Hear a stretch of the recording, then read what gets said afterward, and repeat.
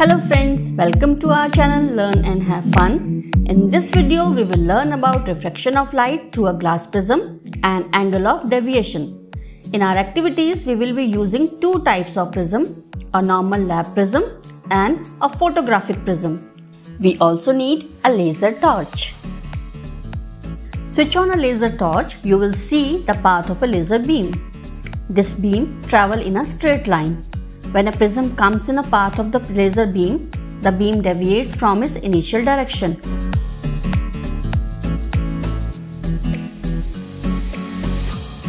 Now we repeat the same activity with a high quality prism.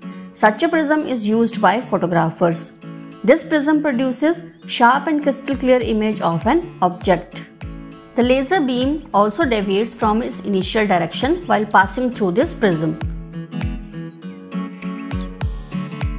One more thing, in this photographic prism you can also see reflected and internal reflected beam. We will make a separate YouTube video on this topic. Subscribe our channel and press the bell icon to get notifications. Let's observe the behavior of laser beam from the top view. In this view, you can clearly see laser light enter the air to glass medium. As glass is optically denser than air, the light bends towards the normal. When the refracted light reaches the opposite side of the prism, it comes out from the glass medium and again enter the air medium. Since air is a rarer medium, now the light bends away from the normal. Due to bending of the light at both the surfaces, the light finally deviates from its initial direction.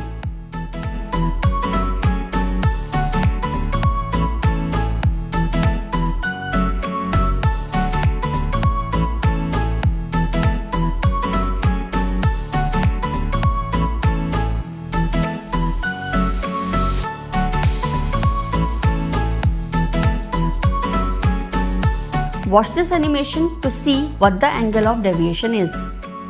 We extend the incident ray with the dotted lines. Also, extend the emergent ray backward with dotted lines. The two extended lines meet at a point. The angle between these two lines, that is, direction of incident beam and direction of emergent beam, is known as angle of deviation.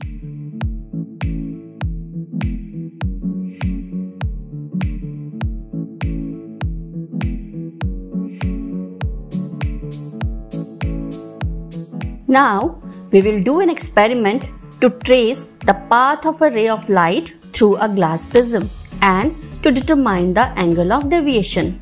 Take a white sheet, place the white sheet on a board, fix the sheet on the board using thumb pins, place a prism on the sheet, draw the outline of the prism, mark a point on the left side of the prism as shown. Draw a normal to the prism at this point.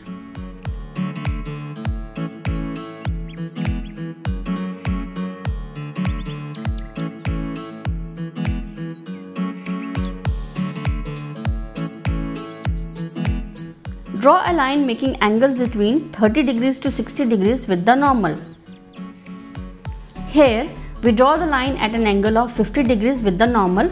This line will serve as an incident ray for the experiment. The angle of incidence is 50 degree.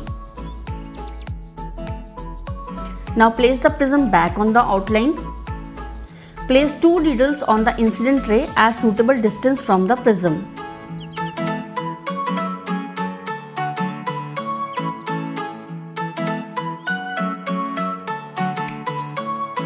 Now, look these needles through the other side of the prism. You will see the image of the needles. Now you have to find the exact position where these two needles appears to be in a straight line when seen from the opposite side of the prism. Friends, this is very important step of the experiment. It should be done accurately, otherwise you will get an error. In this direction, place two more needles on the board. These two needles should be placed in such a way that all four needles appears to be in a straight line when seen from the other side of the prism. In this direction, the fourth needle will overlap all the three needles and you will see only the fourth needle. Remove all four needles and prism from the sheet.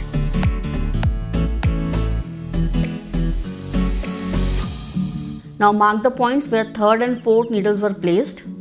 Join these points with a line and extend it to the prism. This line is the emergent ray.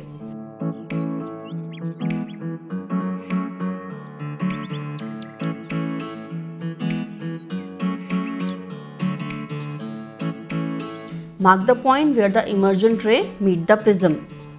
Draw the normal to the prism at this point.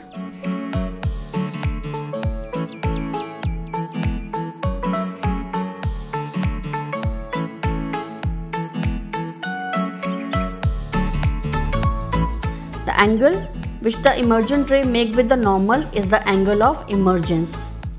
Draw the refracted ray inside the glass prism by joining the points where incident ray and emergent rays are meeting with the prism. The angle between the refracted ray and the normal is the angle of refraction. Now extend the incident ray with the dotted lines and also extend the emergent ray backward. These two extended rays will meet at a point. The angle between the direction of incident ray and the emergent ray is known as angle of deviation. Measure the angle of emergence and angle of deviation.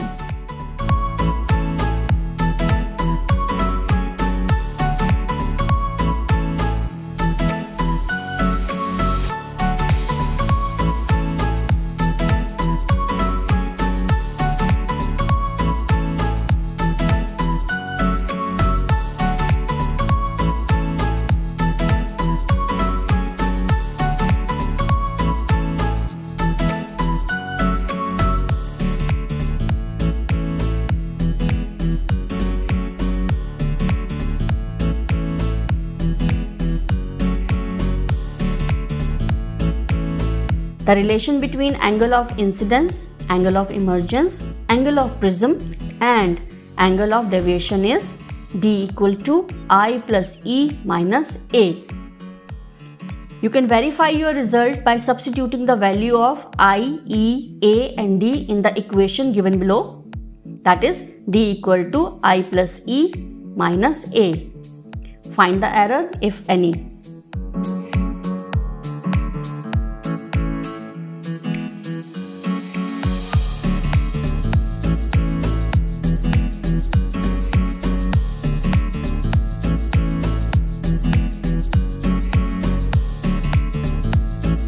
Thank you for watching our video. Please like, share, comment and subscribe to our channel if you like it.